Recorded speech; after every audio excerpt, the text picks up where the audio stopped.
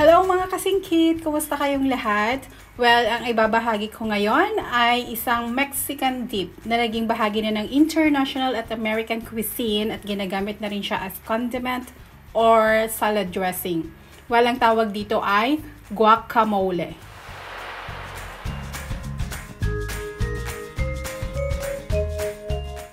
Well, stay tuned at tuturuan ko kayo kung paano gumawa nito.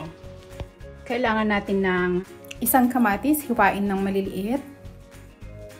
Ganon din sa ating sibuyas, maliliit at pino. At isang avocado.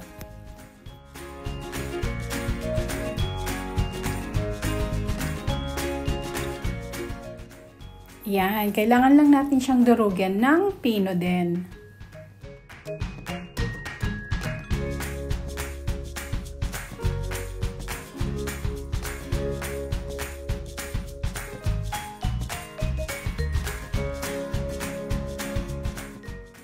Kailangan din natin ng paminta, sili, asin, lemon extract, olive oil, at tortilla chips.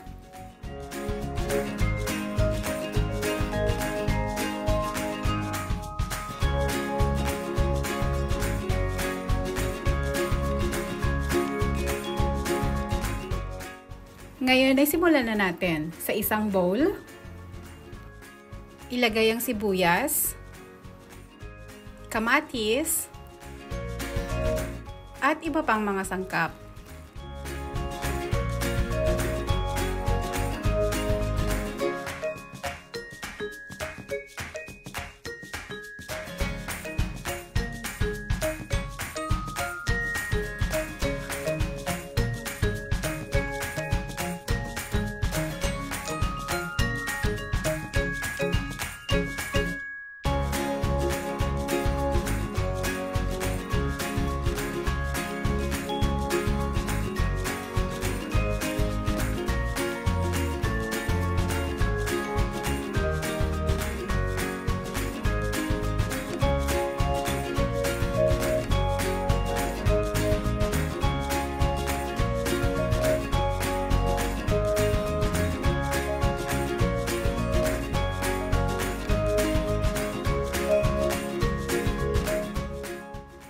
Ayan, so ngayon ay hahaluin na natin.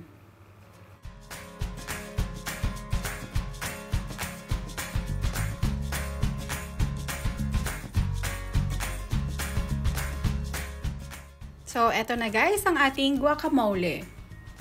Diba? Napakasimple. Ayan, masarap itong snack guys, lalo na habang nakikipagkwentuhan ka sa iyong kaibigan or habang nanonood ng film. At syempre, pwede rin itong pulutan.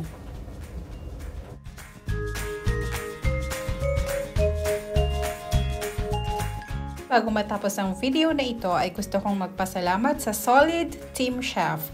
Maraming salamat chefs sa walang sawang suporta. At syempre, gusto ko ding magpasalamat kay Kabsat Red TV. Well guys, dalawin niyo yung kanyang channel lalo na sa mga nangailangan ng isda. I assure you, madaming isda sa kanyang channel. At maraming salamat din sa mga napakagandang comments sa aking previous video. Ang sabi ni Lizal at home, wow, bago to sis ha with nuts. I-try ko nga din to sis para maging extraordinary naman ang chicken fillet ko. Well, si Lizal at home po ay isa ding vlogger, so check out her channel at marami kayong matututunan, especially sa baking.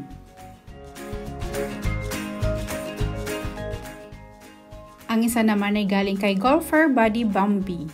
Ang sabi niya ay, wow, yummy! Chef, thank you for sharing your delicious recipe. I love chicken and for sure, healthy, tasty food.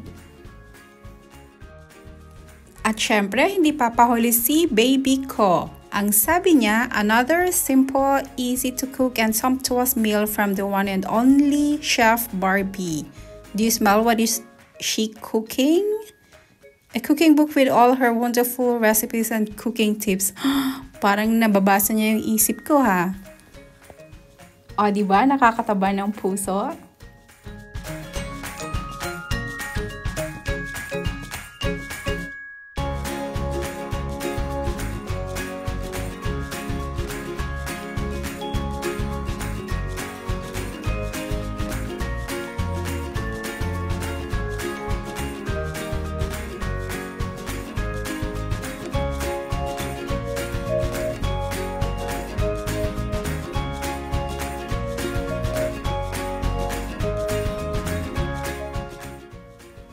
muli, maraming salamat sa inyong suporta at kung bago ka lang dito sa aking channel ay huwag kalimutang mag-subscribe at i-click ang notification bell upang lagi kang ma-notify kapag meron akong bagong video.